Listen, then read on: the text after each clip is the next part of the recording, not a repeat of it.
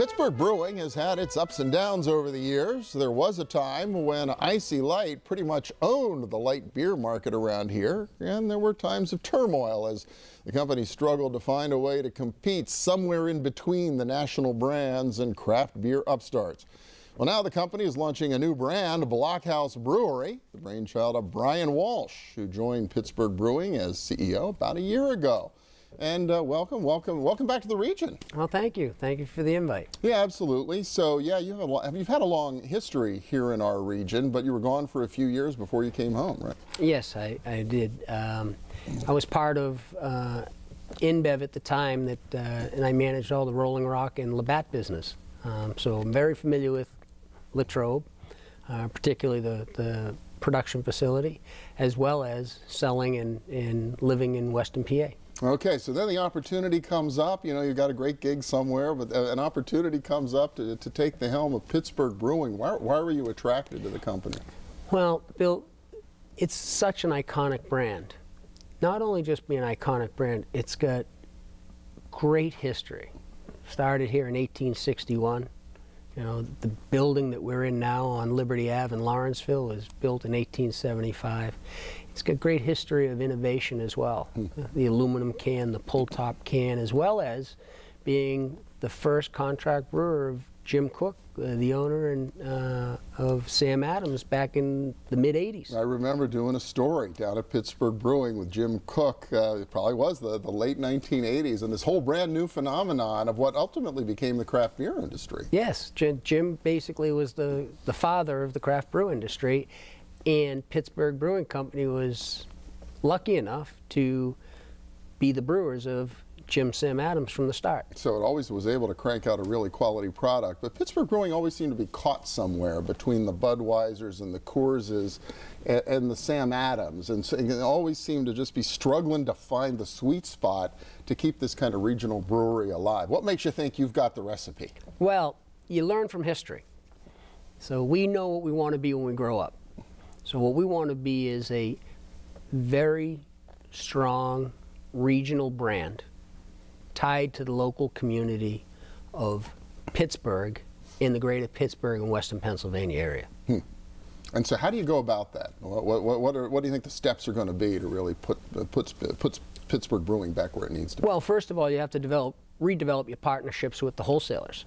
Remember, in this 3-tier, 4-tier system in the United States, we can't sell directly to retailers, so we partner with wholesalers. And we have a very strong wholesaler network here in Pittsburgh. On top of that, you've got to partner with the community. If you really want to be local, you have to be local.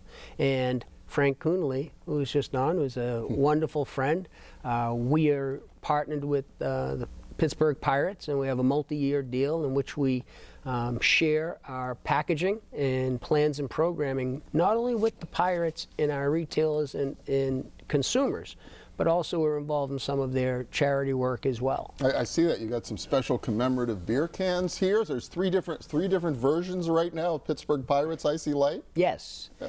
So what we do is we start off with the mustard can. That was the start of the season. That was when they were wearing some of their mustard hats. Oh, okay. And then you get into the summer. The white can is the summer can for the summer, and then we're going to finish up with the Jolly Rogers. You know, they have the black jerseys. Okay. So this is a chance for folks who really like to carry on with the Pittsburgh Pirates. They have the ability to do that, and of course we have on ours is our city, our beer, our team, and that's Iron City Light and the Pittsburgh Pirates. All right, really trying to draw that connection together. But then I see here with the Icy Light, the venerable Icy Light that goes back a generation, you've got a whole new brand to go with your new pumpkin ale. What's Block House Brewing all about? Legend has it that there was an ice house on the brewery in the early age.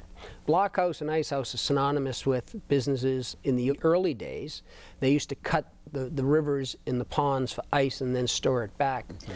So we developed this Block House Brewing to enter into that craft segment, that Jim Cook, Sam Adams segment, because years back, our brewmaster in 1985, Mike Carrata, is the same brewmaster we have today. And he has all of those experiences that he brings with us to be able to compete in the craft business. You also have to watch where the consumer dynamics are changing. And the craft business now, today, is about 8 or 9% of the total U.S. business. expecting to double over the next 5 to 10 years. So getting into the Block House Brewing and into the craft segment, we want to show our relevancy to our consumers as well as our expertise to the brewing community, that we can develop a brand to fit in the craft as well as continue to make world-class liquid of Iron City and Iron City Light to go with the domestic premium business. And still brewing it within the region. You don't have to be quite like Sam Cooke and go 500-600 miles away, right? No, all of our product is brewed in Latrobe, which is the old Rolling Rock Brewery. And the nice part is that half of the brewery workers there are the old Rolling Rock Brewery workers, and the other half are our own Pittsburgh Brewing Company, Iron City brand brewers for years. Wow. So as you say, you got the brewmaster, you have that kind of expertise, and you have a facility, and hopefully you can make it work. So people should be able to find pumpkin ale right now, or as we head into the pumpkin season? Well, it gets earlier and earlier each year, and you can go to your local retailer and your local on-premise establishment. It's been out for about a week. And the good news for us is we are completely sold out of it, so the wholesalers have it and the retailers will have it for the next 6 to 8 weeks. All right, very good. Look for it at an establishment near you. Brian Walsh, CEO of Pittsburgh Brewing. Thanks so much. Thank you. Next up, on the frontiers of luxury travel, right here in our region. We'll find out what's hot right after this. Stay with us.